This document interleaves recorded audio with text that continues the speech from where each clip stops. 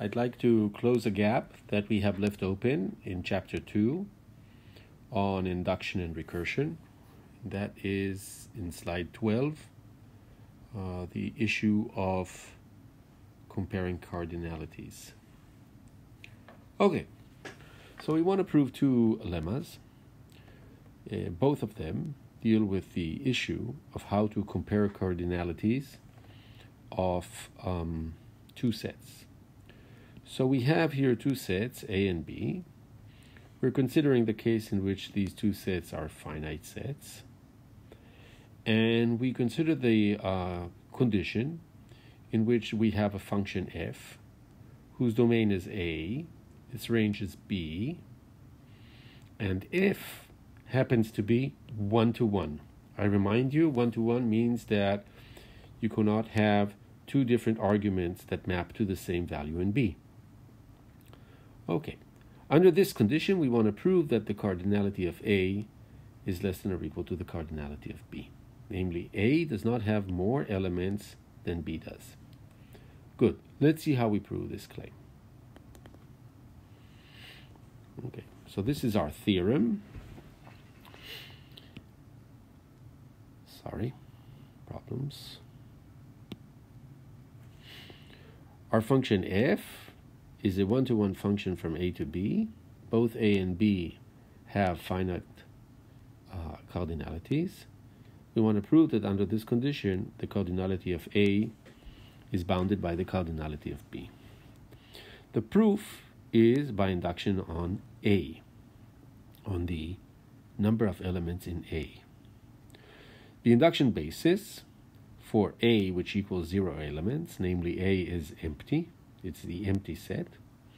In this case, we clearly have that the cardinality of B is greater than or equal to 0, because the cardinality of a set can never be negative. So when A has 0 elements, we immediately have that, regardless of the function f actually, we immediately have that the cardinality of A is bounded by the cardinality of B. Now you may ask, what does it mean to have a function whose domain is empty? In fact, a 1-to-1 function whose domain is empty. Well, what this means is that the function f itself is empty. There are no pairs in the function f. But this issue, although interesting, is not essential for the correctness of the induction basis. Okay, let's move on to the induction hypothesis. Let's assume that the theorem holds for A that contains n elements. And now, in the induction step, we want to prove that the theorem holds for a set A that contains n+1 elements. Okay, let's try to move it. Good. What we do is as follows. We pick an element, x in A, any element you want, and look at the following diagram. We have the set A, we have the set B, we have a function f that maps A to B, and this function happens to be 1-to-1. Right? Now, we have picked an arbitrary element x in A, and we look at its image, which is y. Right? Here's y. Y equals f of x. Now, let's define A prime to be the set A minus the set that contains x. Namely, A prime contains all the elements in A except for x. We drop x out of A. B prime, similarly, is the set B minus the image of f, minus y.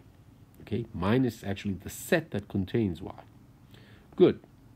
So we have two subsets, A prime and B prime. Now, consider G, which is a restriction of f to the domain A prime. Okay? Now, G, by definition, is a function whose domain is A prime, and its range is B. Now, I wrote here B prime instead of B. I wrote a stronger statement. I'm saying G is actually a function whose range is B prime. Let's see why this is true.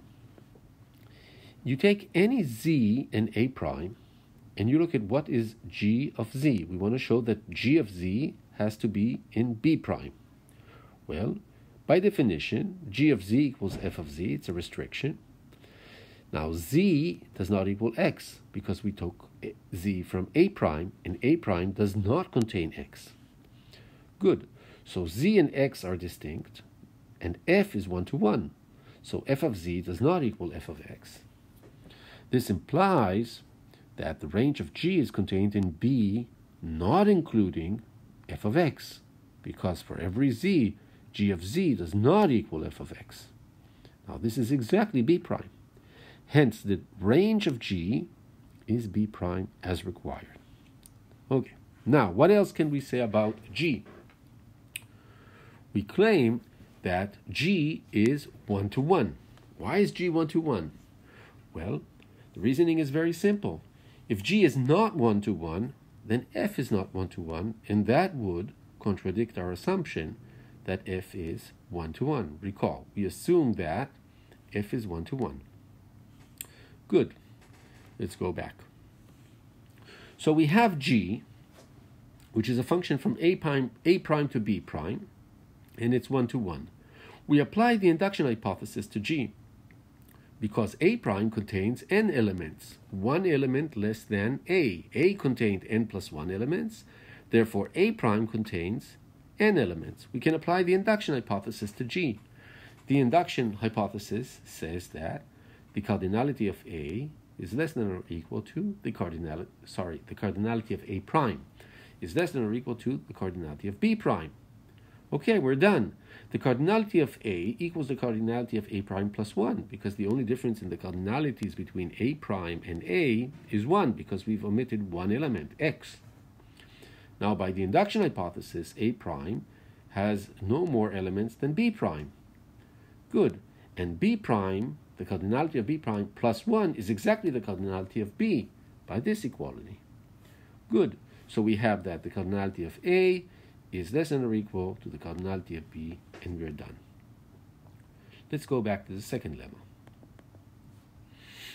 The second lemma says that if I have two finite sets, A and B, and there exists an onto function, not an 1 to 1 as before, but an onto function from A to B, then the cardinality of A is greater than or equal to the cardinality of B. Okay? How do we prove this lemma? Let's go back to the handwritten proof. So, we have a function f. It's from A to B. It's onto. The cardinalities of A and B are finite. We want to prove that the cardinality of A is not less than the cardinality of B. Now, I strongly encourage you to try to prove this by induction on A. You'll see that you will get stuck, and therefore the proof I will introduce is a proof on induction on the cardinality of B, on the range. Okay, let's start with the basis. When B is empty, it has 0 elements, then clearly the cardinality of A is greater than or equal to 0. As before, you might ask, what does it mean to have a function which happens to be onto and whose domain is empty? What does that mean? It doesn't even look like a function, because it seems that I might have elements x and a for which f of x cannot be defined because it cannot be in the empty set. Well, that of course would mean that the set A itself is empty. But again, I want to emphasize this is not an important remark for the correctness of the basis, of the induction basis. The induction basis simply holds because if you have a set B which is empty, then the set A cannot have less than 0 elements, and this is exactly what we wanted to prove. And with that, we're done. Good. Now, the induction hypothesis says that the theorem holds for sets B of cardinality n, and we want to prove the induction step for sets B of cardinality n plus 1. Okay, how do we prove it by induction on the cardinality of B? What we do now is we pick an arbitrary element y, this time in B. So again, look at the diagram. We have the set A, we have the set B, we have the function f mapping A to B. This function happens to be onto. Great. We picked an arbitrary element y in B. Now, let us define f minus 1 of y. Please do not be confused. I'm not assuming here that the function f is invertible in any way. What I'm doing here is I'm defining the pre-image of f. So this is the pre-image of f with respect to y, of course. It's simply the set of all x's in A, all the elements in the domain of the function that map to y, namely that f of x equals y. Okay, so this is the definition of the pre-image of y. Okay, so here I depicted the pre-image of y, and I call it f minus 1 of y, and you notice that this is a subset of A. Now I define A prime to be A minus the pre-image of y, and B prime to be B minus the set that contains y. I define G to be the restriction of f to the domain A prime, and I claim that G is a function from A prime to B prime. Let's try to understand why. It's a function because it's a restriction. The range, you could say, should equal B rather than B prime, but notice we've omitted from A prime all the elements that map to y. Therefore, G of Z can never equal y, and therefore the range of G is indeed contained in B prime. Now, second claim about G is that G is onto. Why is G onto? Well, G is onto simply because if G is not onto, then F is not onto. If we can find an element W over here, which G does not map to, then F also does not have an incoming arrow into that W, which would contradict the fact that we assume that F is onto. So G is onto because F is onto. Good. We're nearly done with the proof. Since F is onto, the pre-image of y cannot be empty, because if it were empty, if no element would map to y, then F would not be onto. So the pre-image cannot be empty, and if the pre-image is not empty, then A prime contains at least one element less than A, because we remove the pre-image of y from A in order to obtain A prime. So the cardinality of A prime is less than or equal to the cardinality of A minus 1. Therefore, the cardinality of A is greater than or equal to the cardinality of A prime plus 1. This is just, moving things from one side to the other. Now I apply the induction hypothesis to G. G is an onto function from A prime to B prime. The cardinality of B prime is 1 minus the cardinality of B, so I can apply the induction hypothesis to G. It tells me that the cardinality of A prime is greater than or equal to the cardinality of B prime, and the cardinality of B is exactly the cardinality of B prime plus 1. And this completes the proof because I have obtained that the cardinality of A is greater than or equal to the cardinality of B. Good. Let's go back to the slide number 13.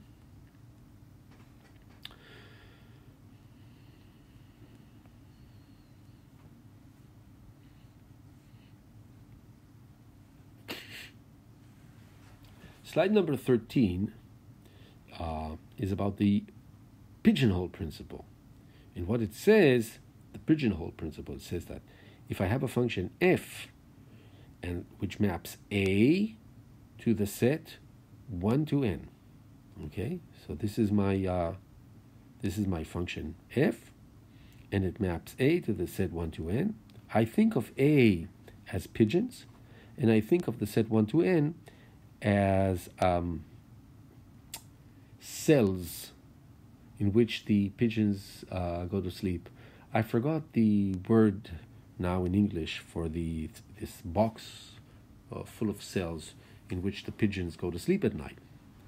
Okay, so now I have more pigeons than cells, and the question is, will I have a separate cell, a distinct cell for every pigeon?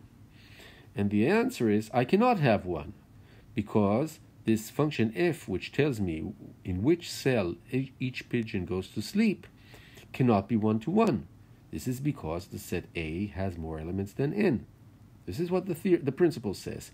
Namely, there must be two pigeons, A1 and A2, distinct. A1 does not equal A2, such that the cell that pigeon A1 goes to sleep in is the same as the cell that pigeon A2 goes to sleep in. Okay, so how do we prove the pigeonhole principle? Good. What do we know?